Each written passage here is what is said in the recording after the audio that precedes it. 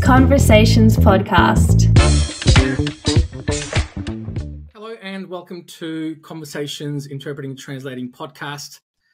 Today I'm with a couple of very fine young gentlemen that I met at ISB 14 a couple of months ago. That's the International Symposium of Bilingualism, hosted by Macquarie University in Sydney. And I was very, very lucky at the gala dinner to be seated with these wonderful gentlemen. And they opened up my world to something called translanguaging, which we'll be talking about a little bit later. And hopefully, just like me, you will be enlightened after listening and or watching this episode. So, Nick, Max, welcome. Thank you. Thank you. Thank you very much for the invite. I think you make a wrong choice, okay? Because we're not going to give you something very helpful, but perhaps we're going to give you a trash talk today. Trash talk, I love it. All right, our podcast is sometimes, along the lines of trash talk, but depends on what your trash talk is. We'll have to wait and see. Let's start first about talking about you guys a little bit. I could talk for hours about what you've been doing, but in a nutshell, Max, let's start with you. Who is Max Lee? Where are you from? What are you doing? Yeah.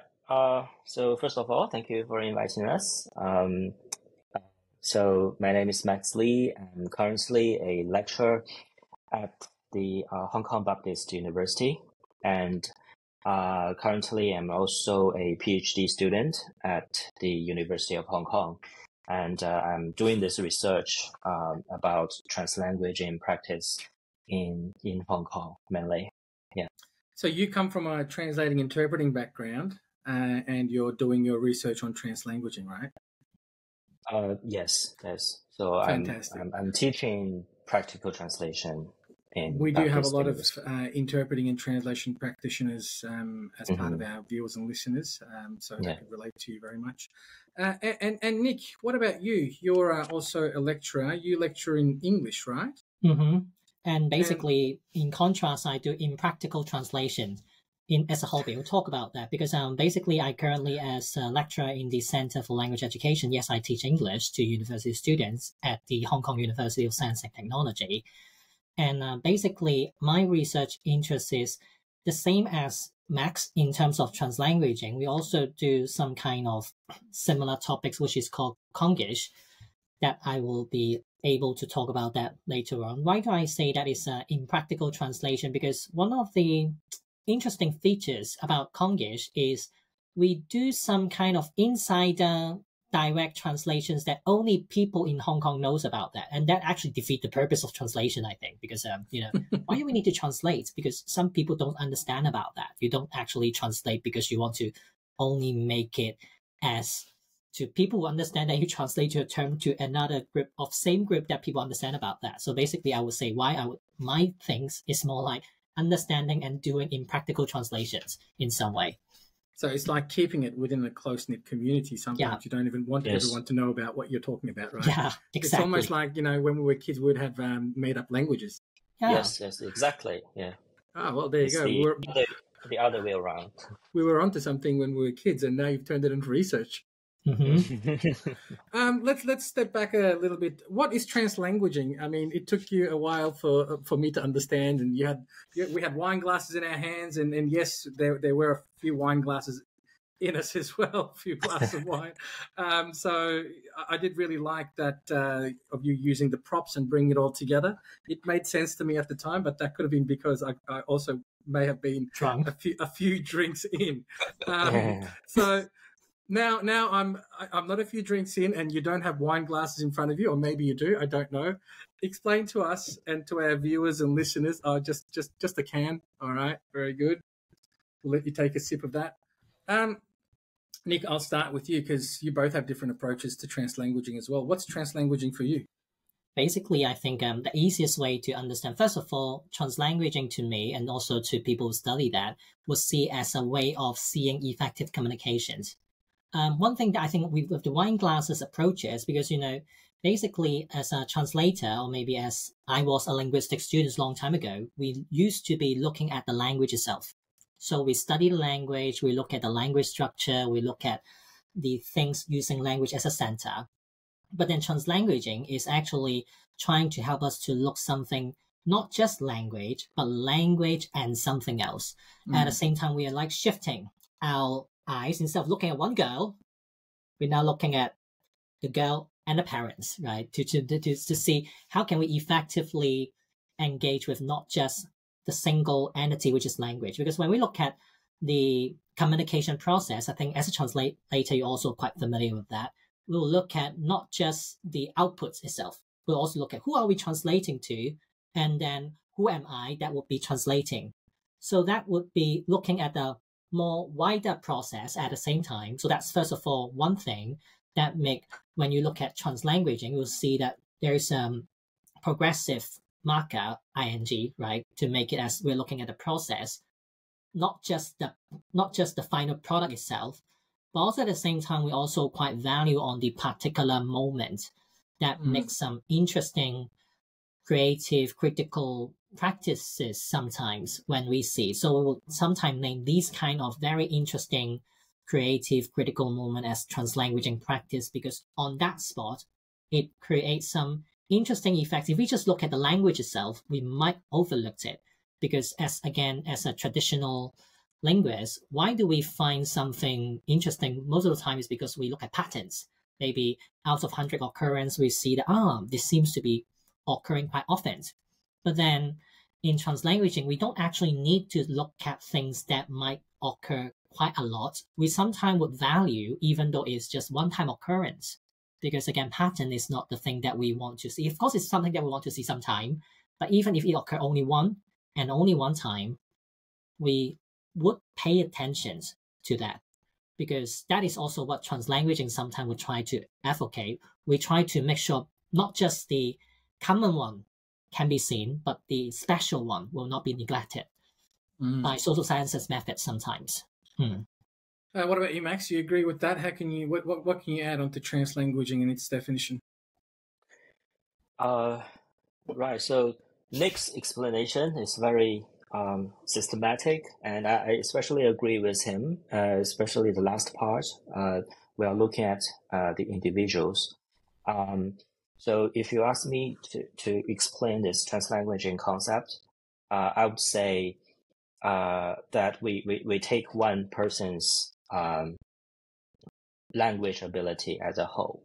And when we are reading these papers about translanguaging, we can often see a phrase that is called linguistic repertoire. It means all the language you can speak, one person can speak. So if, for example, if I can speak English, Chinese, Chinese Mandarin, or Cantonese, or some other language, then all these languages are my linguistic repertoire, and I can make fully use of all this knowledge on these languages and communicate with others. Does body language get included in here as well, or that's not a linguistic? Yes, I believe so, because this is what I'm going to say next, because in some examples, I took photos of different shop signs that is using what we call translanguaging. Then we are not only looking at the text and the meaning of the text, but also, for example, how that logo is designed and how this logo is associated to, maybe it's a parody of some famous brand, and just they are trying to get you involved. So I believe body language or something you wear on your T-shirt can also be part of this translanguaging. Yeah, I'm looking at a definition here by Ofelia Garcia. Translanguaging is the act performed by bilinguals of accessing different linguistic features or various modes of what are described as autonomous languages in order to maximize communicative potential. So using any language that you have access to maximize your potential to communicate. And sometimes this can be planned, like you say, it could be used in marketing even.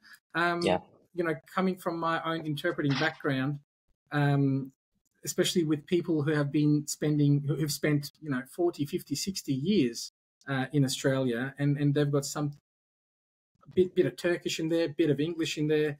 And if I speak just Turkish, sometimes they don't understand what I'm saying, and I have to mix in a little bit of English for them to understand what I'm saying. Or for them to actually express themselves, they have to mix a little bit of English into Turkish. And you know, within the, I guess, the examining space, the certification testing space, and the training space, this is a big no-no. You know, you have to stick to the one language. This, I'm not criticizing anything. I'm just saying this is the situation at the moment. You know, when Nati is testing us, for example, everything has to be in Turkish in accordance with the Turkish Language Association. But in real life, you know, depending on who you're interpreting for, like just to give you an example, I was interpreting for an aged care assessment, and we're talking to this elderly person about doing exercise, and the English speaker, the professional, was saying, you know, even going to the shopping centre and walking would be exercise. So I interpreted shopping centre directly as alışveriş merkezi, but the English, the Turkish speaker, the elderly person, didn't understand what I was saying, because that word probably didn't exist in the 50s, 60s when they arrived here, and they referred to it as shop, straight English. So when I realized that they didn't understand what I was saying, I was like, oh, okay, let me just try this. So I said, I said my sentence in Turkish, and I said, shop'a gitmek, going to the shops is also exercise. And then they understood what I was saying. So, you know, I achieved the outcome, but it was probably against any kind of training. You know? I think this is also exactly happening in Hong Kong, because, you know, Hong Kong basically is, we always say it's a bilingual society. We have Chinese and English, both are the official languages in Hong Kong. And the interesting thing is that people in Hong Kong, they are so used to mixing these two languages together when they express themselves. For example, when they maybe talk about things, let's say, first of all, in Chinese, in Cantonese more specifically, my students in university, they will say something like, maybe, let me give you a very simple Chinese sentence. I'm going to translate it back to fully English. They will say sometimes things like, 我而家上 lecture 之後上 tutor. I first go attend a lecture, then I will attend a tutorial. Something like that. It's quite normal. And that's normal, yeah? It's not frowned upon. It's normal. But that it's not like, you're butchering the language. No one says something like that. Yeah, because on the other way around, you will find it's very abnormal to say that 我而家上 I also need to think about that. You see, as a what's the Chinese equivalent for lecture? Would be I think that we won't use 上堂, because 上堂means we have a class. Lecture would be more like a 大課, big lessons. I don't know how do you translate that. And then tutorial will say something like 導修. Again, both terms are very unfamiliar. Just the same case that you talk about the granny, but this time it's not the granny don't understand about that. It's the kids, not kids. And actually, my students don't understand about that. And I mean, this is just one of the examples that... Is it a generational thing? It's not a generational thing. I mean, all generations, university students don't know how to say that in proper ever scenes. Because this example actually cited around in 1970-somethings in one of the academic paper. They first study university students mixing language patterns, which they call 語記話, university talk, they translate it as. And then basically during the 1970s, only elites gets to the university during that time. But then they still speak like that. And it has been documented during that time, they have been speaking like that. And even until today, we are still using the same language. Half English, half Cantonese is a luxurious thing, is it? It's like an elite. It's the language the elite used. But the thing is, I don't think any of them are very conscious that they are actually speaking English when they speak that. They sometimes would feel like, I mean, sometimes sociolinguists or people will say that, oh, maybe they are just borrowing some terms, they are loan words, instead of thinking that I'm mixing in English.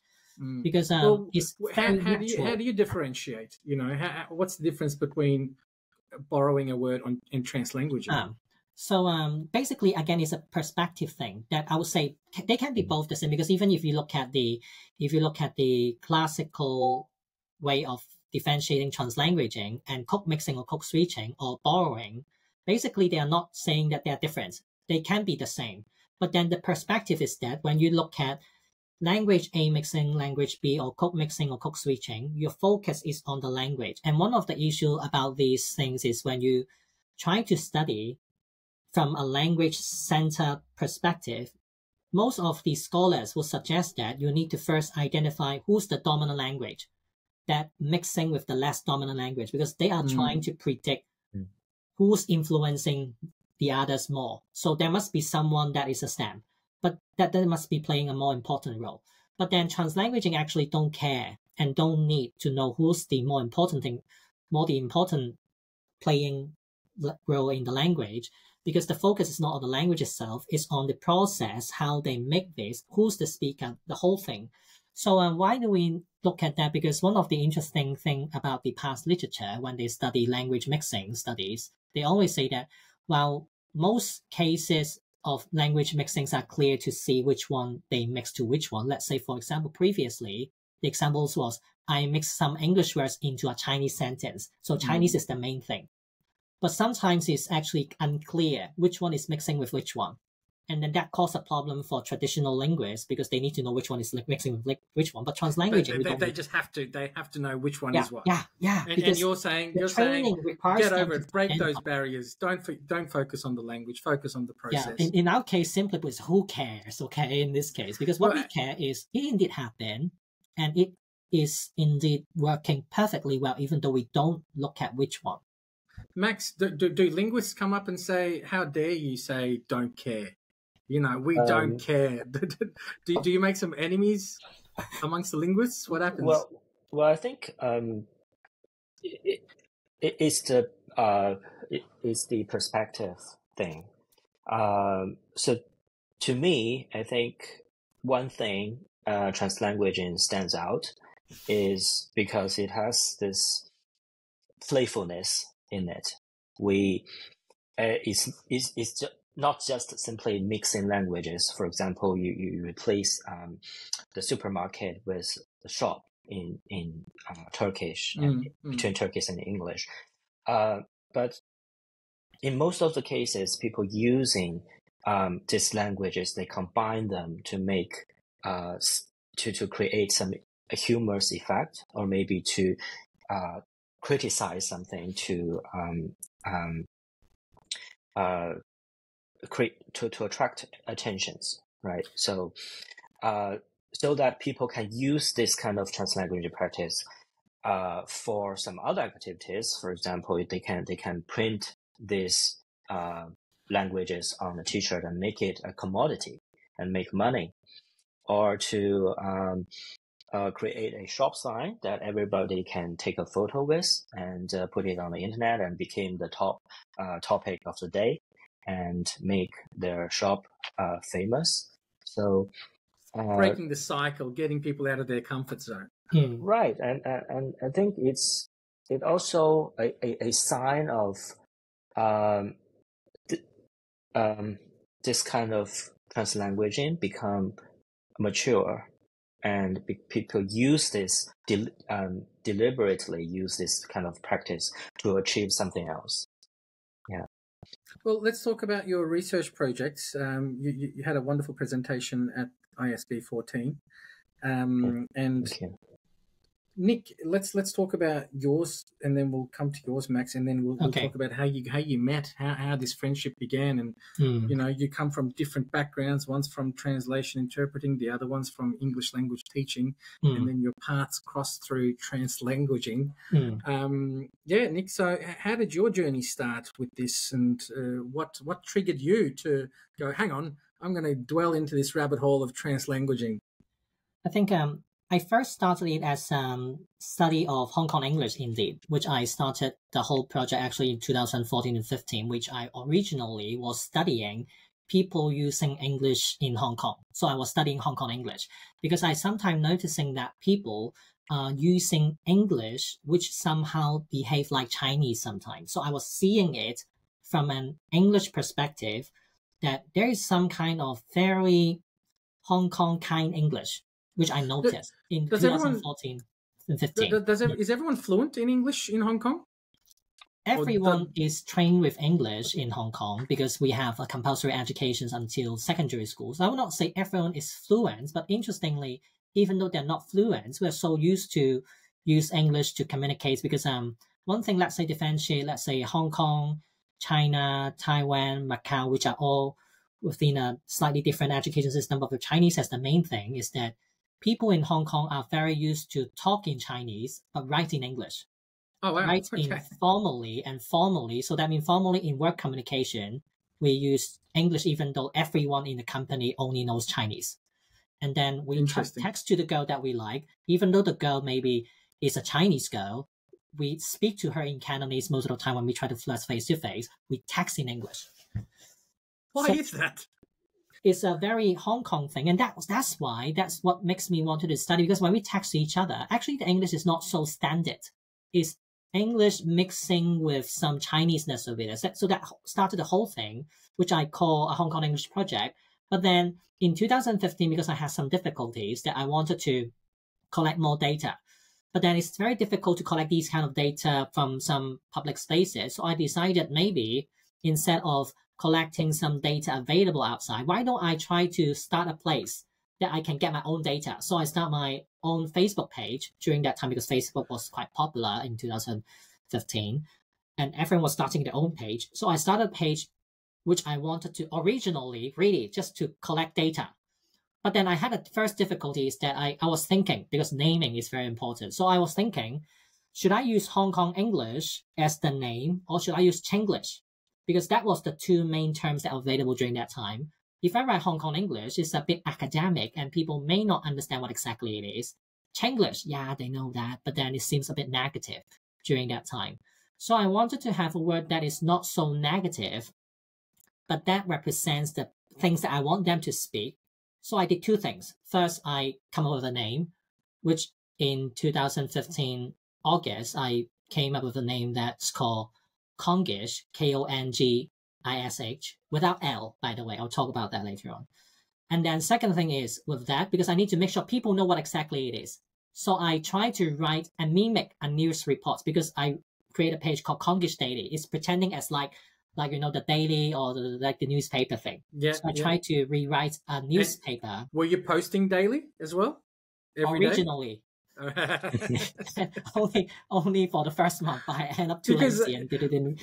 I think you turned into a little bit of an overnight internet sensation, and it was even much harder back then. I mean, these days through TikTok and Instagram, it's pretty easy, I guess. But your page, you created your page, you went to bed, you woke up, and then all of a sudden you had 15,000 people following you the next day. So that's did you feel like some responsibility? Oh my God, what have I done?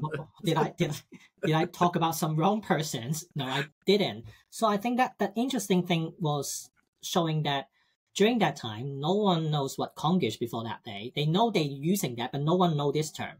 So that term all of a sudden get popular sometimes. And then the thing is, as everyone plays social medias, even though you like or you share the post, it doesn't mean you really like it, because during that time you didn't have angry or love, that kind of buttons. You only got like or not like. That's right. During that time. That's right. So it doesn't have to be they really like it, but what shows that they like it is they not just like the post, they choose to subscribe and see more. And they were expecting the next post and the next post. They seem to be very excited to see things like that because of the playfulness of the creativity behind the post.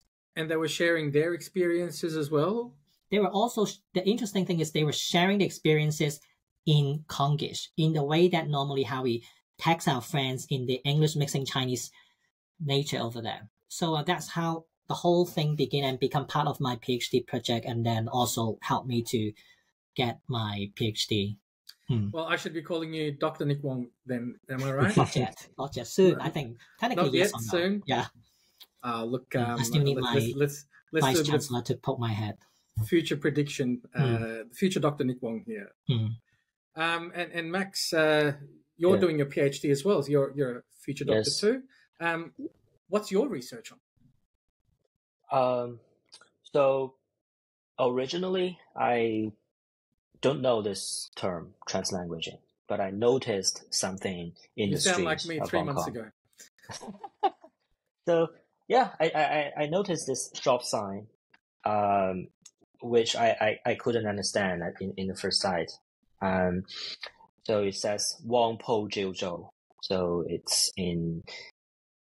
is written in English characters, and Wong is a very common surname in Hong Kong, and Po, it can refer to some Chinese characters, P-O, and Jill and Joe are just two common English names.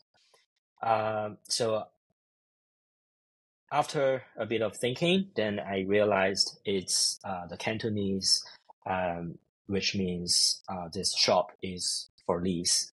Right. So How long did it take you to figure that out? Seconds, yeah? Seconds. Yeah. But it really did make you thinking, right? And this shop is located in central Hong Kong. It's the financial hub center, center of the CBD area. So this is my first encounter with translanguaging. And now I see this kind of practice can be coined as translanguaging. Then once you see it, you can't unsee it. I guess it's everywhere, right? Right. I start to walk around the street and trying to capture all these shop signs. And this is my first encounter. That was 5 years ago in 2018, right? But this shop sign has been there for more than 7 or 8 years. I think Nick's Facebook page also included this shop sign as early as 2016 or something. So this is my first encounter with translanguaging, and I got this term translanguaging from my supervisor at Hong Kong University. And then I further looked into this term and started to realize, like you said, there's a lot of translanguaging around us in shop signs, on T-shirts. So that's how I started this research, because I want to know why people play with the words and what kind of effect they want to achieve. So what does Wong Po Jiu Zhou mean? For lease. And, can you break it down for me word for word? Yes. Which one wins? Wong Po means this is a very popular shop. We have a lot of traffic in front of the shop, and Jiu Zhou means for lease. Right. Okay, popular shop, busy shop for lease. Busy shop for lease. Right. Of course, we have another very famous saying, delay no more. Yeah, I saw the T-shirt for that. It's on a T-shirt. It can be a very, how to say, encouraging saying. It's like in a English. Keep calm and do this T-shirt. Yes, do not procrastinate and start doing your thing, right? But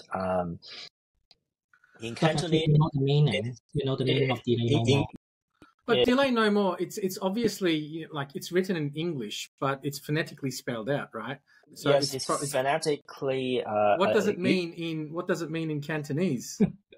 Are we allowed to say that out? Well, I don't know. You tell me. What does it mean? It's foul language. Right. Foul language. All right. Yeah. I'll put a little beep there. Because you might have kids watching this podcast, you know. I make sure kids block your ears. Okay, so it's cursing, is it? Yes, it's cursing. Delay no more. All right. Yeah. I'm not the one that's saying it. You are the one that's saying that. Okay. Basically, it's like F. Your mother, fantastic finding. You know the famous F word, not the two that I mentioned. Okay, wonderful. All right. Well, there you go. Is that what that's what delay? And so I can wear that delay no more T-shirt. And do you have people who wear it and they don't know what it is? Oh, I got one. You got one? I got one. Have you got one, Max? No, I don't. But I think I'm gonna order one. Yeah, That's a great idea, but of course they have a lot of other similar T-shirts. So in this case, it serves as a phonetic euphemism for the cursing, but well, people make fun of it, and I think this shop sometimes they really targeted the foreigners in Hong Kong, and I actually got in the shop that you are researching on. I think it's the same shop because you're researching on GOD, right? Yes. Very famous shop in Hong Kong. Yes. Some cultures, we might say, they could be a little bit more protective of their language. They probably might not be keen on too many external language words coming in there and bastardizing that language and whatever. But I think in Hong Kong, sorry, bless you, in Hong Kong, it's like it's embraced. Everyone loves it. It's like an evolution. Is there anyone saying, this whole Kongish thing and everyone writing in English and speaking in Cantonese, this is ruining our culture, this is ruining our language? Does anyone say these things, or it's just everyone's open to this kind of thing? Of course, there are people that would say that as well. But I think some scholars actually did some research that they happens to did it around 2014 and 15. Because during that time, actually, Hong Kong was first facing the very first big kind of protests about democracies in Hong Kong, something like that. So there happens to be professors from the Chinese University of Hong Kong, which is called Professor Hanson Edwards. She did a study that to find that she finds out that people before the protests in 2014, umbrella revolutions, and after the protests, there seems to be a rise of using that kind of very Hong Kongness English, which during that time, she also connected to Kongish as well. She thinks that Kongish is also a kind of Hong Kong English during that time. And then what she noticed is that it seems to be because the socio-political environment during that time favor very local this kind of use of language practice. But before that, it seems to be less likely because she happens to have a survey that did some language survey before that and after that period, and with the same group size, and she discovered that interesting thing that it seems to be related to the socio-political changes with whether people welcoming the use of these kind of very local kind of language practice. Yes. So this is another feature. It can code mixing not necessarily can bring out one person's identity, but translanguaging, obviously they can. It's very obvious if you say delay no more or some other translanguaging, then you are probably have been to Hong Kong or stayed in Hong Kong for a period of time, and you know the Cantonese, a bit of Cantonese or English, and you know their culture. So this is another, I think, feature for translanguaging. And we come back to that company which sells this T-shirt. There used to be a very large reaction because they put this, instead of delay no more, they wrote delay no more, MALL, because they have a shop.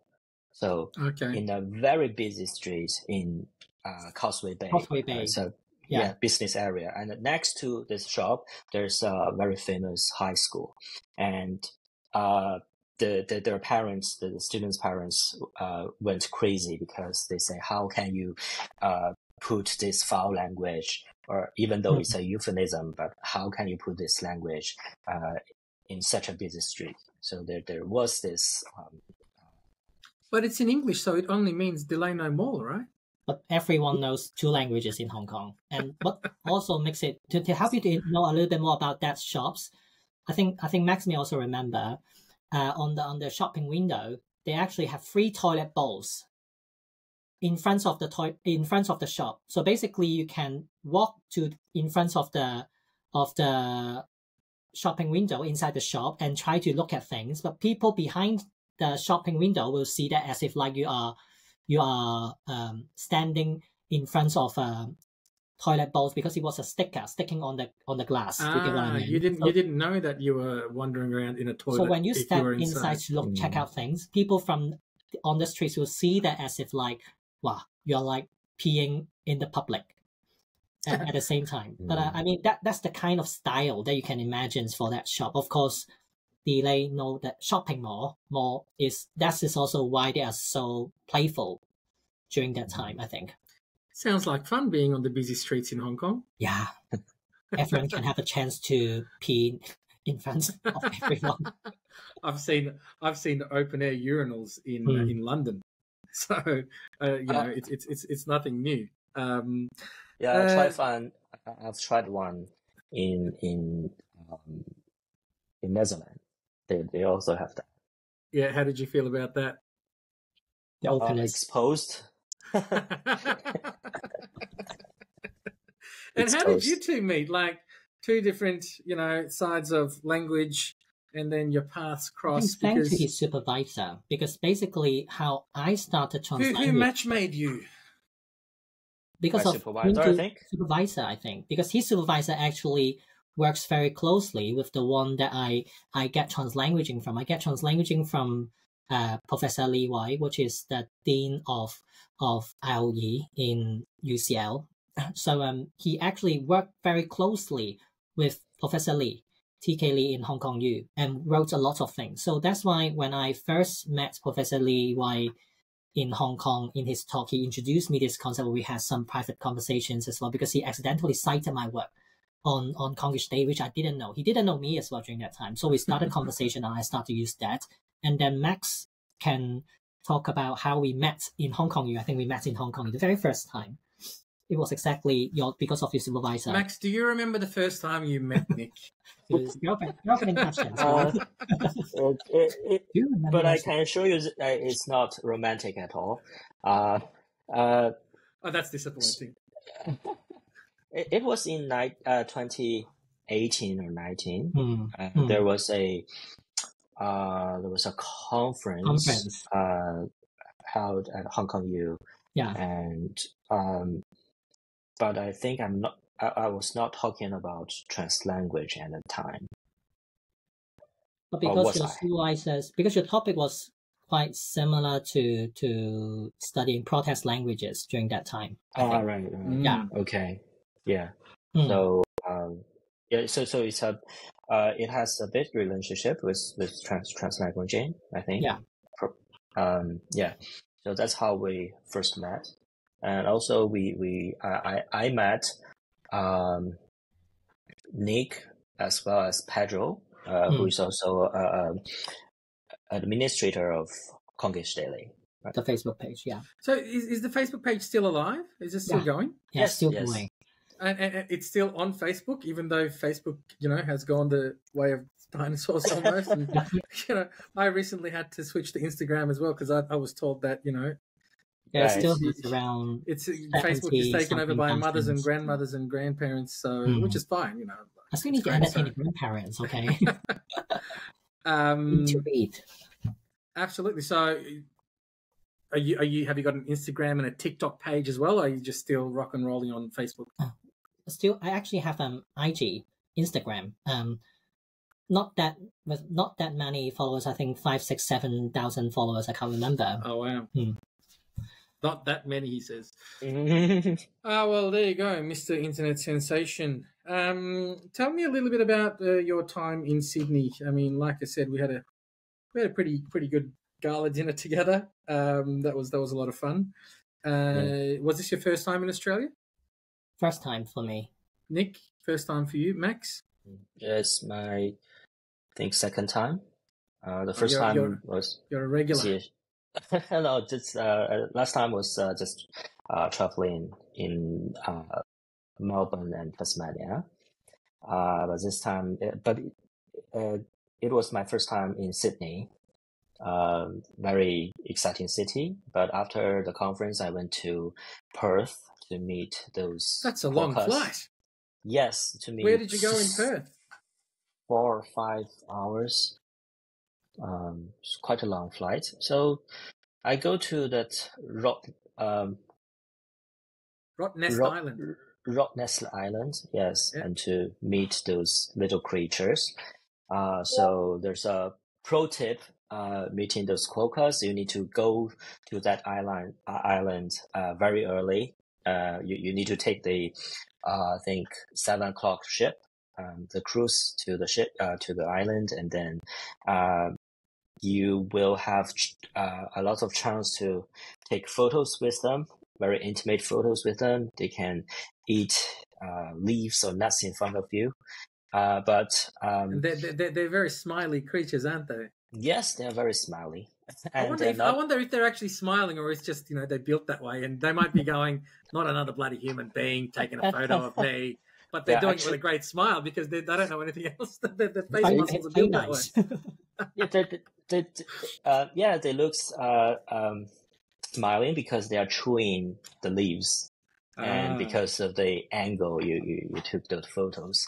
Very good. There you go. You're ruining it for me now. I thought I thought they just smiled all the time.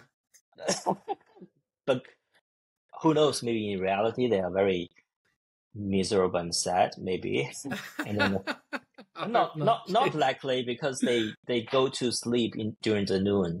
They go to sleep very early. So that's why you need to go there early. And Nick, did you get up to anything when you were here?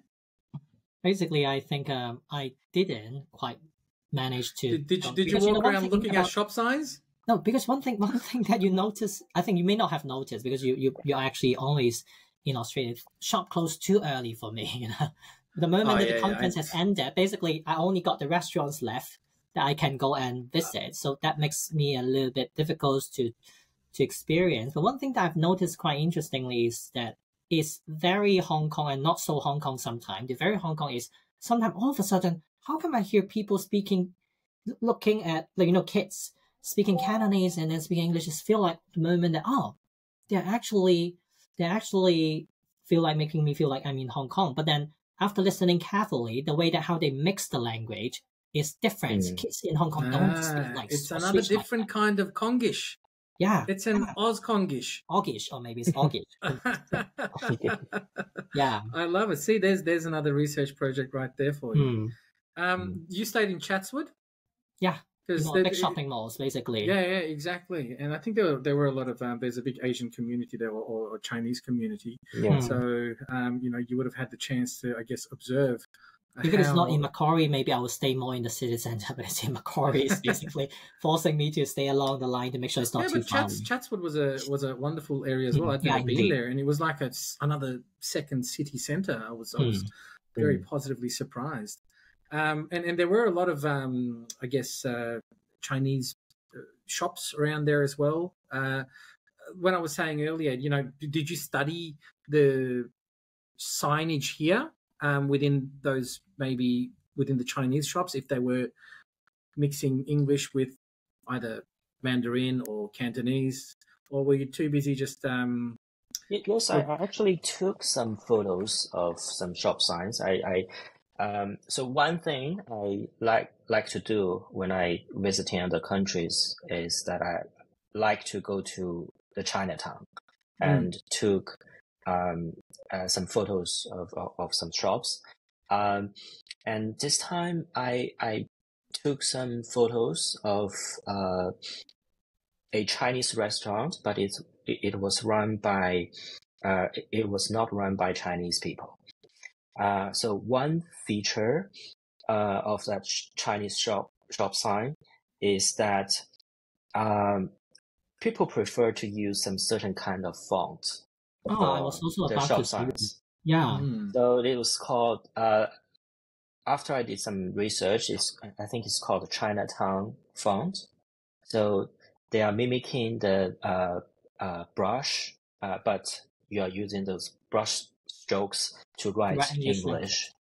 Write in English? Which is quite strange to us because, for me, I don't feel these are the common practice that I normally see in Hong Kong. That's why that's the moment that I also say it's not so Hong Kong. because I see bilingual signs, but then the way that how it is being presented visually or on the fonts design is very not like what I see in Hong Kong. Yes, and so that's why people, some people think that this kind of font is a kind of racism, but it is very widely used. Racism via font. So yeah, so people are asking, kind of font like be racist? Appropriation of a Chinese font and then making it English, is it? Like right. So or stereotyping. Yes, stereotyping kind of culture, Chinese culture. But I didn't look deep into that. But I think it's always good. At least you need to record what is out there, and maybe we can come back and study it more. Well, it just, I've got two gentlemen from Hong Kong here, and we can probably talk for days about this. And then imagine with hundreds of, maybe thousands of different cultures, hundreds of other languages, translanguaging between those languages and those cultures, even within languages themselves, there'll be translanguaging between dialects as well, I guess. It's just an endless world. Where do you think that this is going to take you, Nick? Are you now going to be, Mr. Translanguaging, Mr. Kongish? How do you plan to impact the industry? Where does this research take you? And then where do you see yourself within I think the next thing, your academic life? Yeah, I think the next thing actually is similar as like what Max has been doing, because we have been actually focusing very much on just how language A, B, C, D are fully utilizing together, or ABC or AB. We are talking about language and language kind of mixing and fully utilization of that. But then we are actually capable to see beyond language and language. So that means we can start looking at maybe how semiotics, you talk about that at the beginning, like if we present maybe body gestures or maybe even like photos, even colors, even other things. I think there are actually a lot more that we can explore, because actually I really like Max's project. I know this is about the end, but one thing that we can see is sometimes even the choice of colors, red, can make a very different impact of the message, because there are different kind of red. There are red, of course. There are also China red that is a bit darkish kind of red. So that would also make the message very different. Not to say the fonts, and also not to say the choice of integrating these elements together in a clever way. So I think in the future, we are definitely no longer just seeing how language is being used smartly by integrating another language. We're talking about also integrating with many other semiotic and other many elements that to make effective communications. Yeah, and Max, what about you? I understand it much better than I did, honestly, before those few glasses of wines, and you explained to me. You can really utilize this in many aspects of everyday life. Everything from communication to marketing, and I can definitely see a lot of potential for translanguaging to be. It's probably being used without us even knowing. Yes. It's just a matter of realizing or not. And Max, where do you see your research taking you, and what are the next steps for you? Well, I think because I'm still working on my project, but I think the meaning of studying translanguaging in Hong Kong is we can know better about Hong Kong and where does all this translanguaging come from, because 150 years ago, Hong Kong is nothing like this. But throughout the years, with the communication and also transportation with different countries and different rulers, we have we've been a colonial for more than 108 years. And I believe all these things are connected, and because that's why people accept English and use English in their daily life, and or even create something new. And when this practice becomes more mature, then people start to play with it and to commodify it. And then this is another way to push Hong Kong to the world, right? It's no longer we are no longer only use this place as a hub, as a only doing business here, but we created this kind of culture. It's very unique in Hong Kong. So we can utilize this translanguaging to show the world that we have another side. Right? Is there a conference there coming up soon so I can make an excuse to get my boss to fly me there and see Hong Kong, see this wonderful, beautiful, beautiful city that you're talking about? I was about to say on the other way around. I was coming to Perth. I think we might be coming to Perth. I don't know. We haven't been accepted yet, right, Max? What's happening in Perth? Is there a Quokka conference? And there is another new conference, I think, in Perth that we would be attending if we got accepted. So in the summer again. So winter for you. Well, it's always nice and warm in Perth most of the time anyway. Well, do keep me posted. It'll be great if we could catch up again. Yes. And maybe you might even drop into Melbourne. I'll take you to Chinatown here and you can take some photos of the shops. That's great. Right. Welcome to Hong Kong too, if you have Absolutely. time. I'm gonna do everything I can to get there and study translanguaging in the streets. We'll definitely take you around. And with any time. Just I can't wait. And look, future doctors Nick Wong and Max Lee from Hong Kong, thank you so much for your time today. Look, we could talk on for hours, like I said, but maybe we'll touch base again towards the end of your research and see some results, outcomes. Nick, I know that you've completed your PhD and now it's just waiting to be stamped and you're waiting for your hat. So congratulations. And Max, a few more thousands of words for you still to write. So good luck with that. I contemplated doing a PhD. I'm like, wow, that is some dedication. So kudos to the both of you and good luck with everything. And thank you so much for coming on to Conversations Interpreting and Translating Podcast. Thank you for the invite again. Thank you. Take care. And you too. Thank you, viewers, listeners. That was Max Lee and Nick Wong, and we attempted talking about translanguaging. They knew what they were talking about. I'm a very, very new learner on this. So please don't forget to subscribe and like. Is that right, Nick? Here, there. We have one last translanguaging practice. We call it CLS. Comment, like, subscribe. But in Cantonese, CLS also mean another vowel language word, which means allow me to say one last time because it's an English channel. It's called Qi Lan Xin, which means but it's Are you swearing at crazy, people now? Crazy person. That means something like that. But remember the CLS. CLS, and I'm not calling you a crazy person. I'm just saying comment, like, subscribe. All right, well done, and we'll see you next time. Have a wonderful day.